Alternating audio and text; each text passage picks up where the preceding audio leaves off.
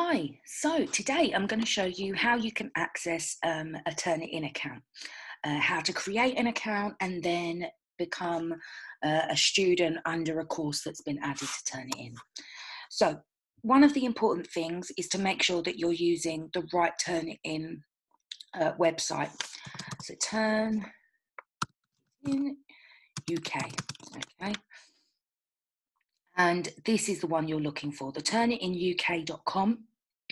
Not the turnitin.com, United Kingdom. Fantastic, here we go.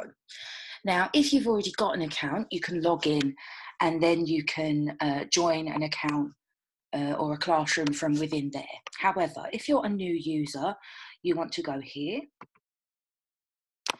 And then you need to choose whether or not you're the teacher, the instructor, or the student. So we're going to go with being a student. Now you'll be given a class ID by your tutor. That will be it will be a number that will identify what class that is. And then you will have a class enrollment key, which is almost like a password to let someone join the class.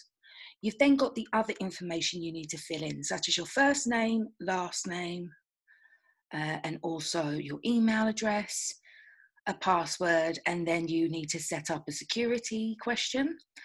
Turnitin then has its license agreement, and then of course your I'm not a robot check. Once you click agree, it will then send you an email that will ask you to confirm your account and basically verify all the information that you've put in. And then you should be able to use Turnitin, and it should look a little something like this. Okay, so here I have logged in as a student, as you can see up here, and I have a course that I am going to upload some work onto. So once you click your course, you'll come to a page like this, where all your units will be here for you to submit.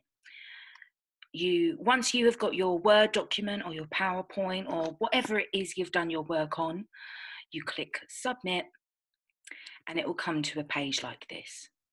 Here you want to put in the name of the assignment. So for example, if your first assignment is note-taking, note-making, that's what you want to put in there. And then you want to choose either from your computer, your Dropbox, or your Google Drive. So if you are using a Google Doc rather than Microsoft Word, you can get it straight from your Google Drive by just signing into the account that you used.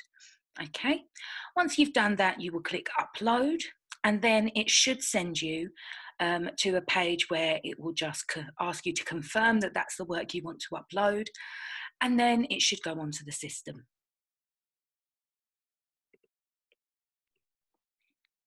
So here you can see it's processing my assignment and it's going to ask me to confirm. Fantastic. Great. So it's now been uploaded, and then if I go back to the assignment list, I should be able to see that my assignment has been put on here. Yes. Now, you'll notice that there's no similarity report for this assignment, mainly because we've turned off the plagiarism as it's so similar to lots of other students' assignments. However, when we get into some of the graded assignments, there will be a percentage appear here.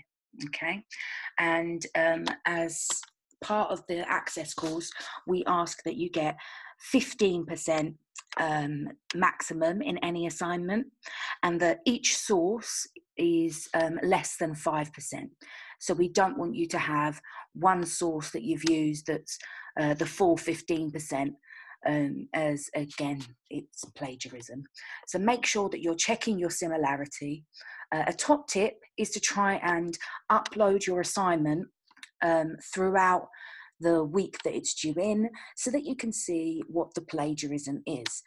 You want to make sure that if it's above 15 when you're finishing up your assignment, that you can edit it and then re-upload it before the deadline.